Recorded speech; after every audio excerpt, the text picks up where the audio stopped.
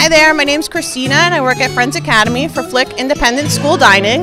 This month we are celebrating St. Patrick's Day, so our craft today is a St. Patrick's Day craft with a graham cracker on the bottom, a brownie on top of that, icing, a rainbow, and little marshmallows that act as clouds.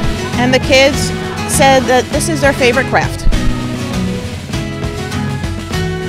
So what was your favorite part about this craft? It was a leprechaun theme. Decorating. Decorating? This rainbow straw. The rainbow straw. What was your favorite part? The craft.